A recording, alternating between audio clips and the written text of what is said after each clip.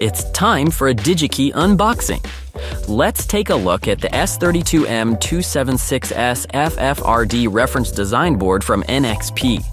The 2-inch diameter board showcases the BOM and PCB area savings enabled by the S32M2 system in package for automotive motor control applications. So let's get started.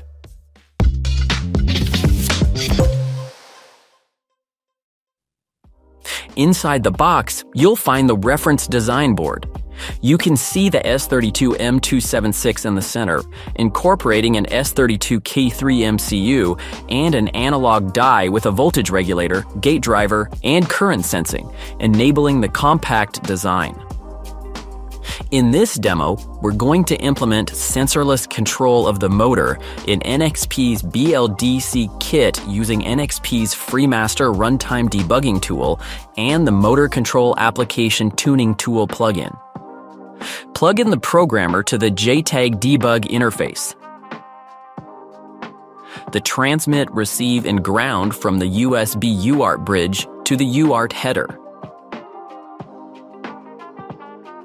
This demo only shows sensorless control, but if you're doing sensor-based control, connect the motor encoder connector to the encoder header.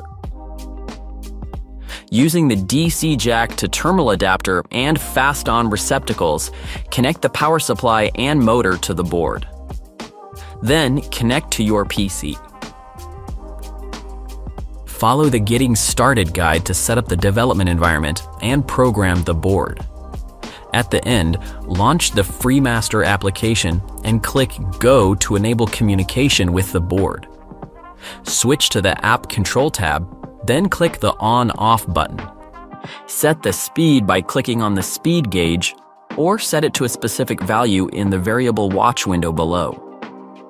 If you hold the rotor disc and stop the motor, it will indicate a fault, which you can then clear and start the motor again.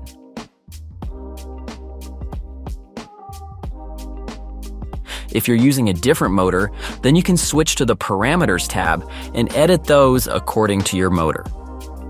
Thanks for watching.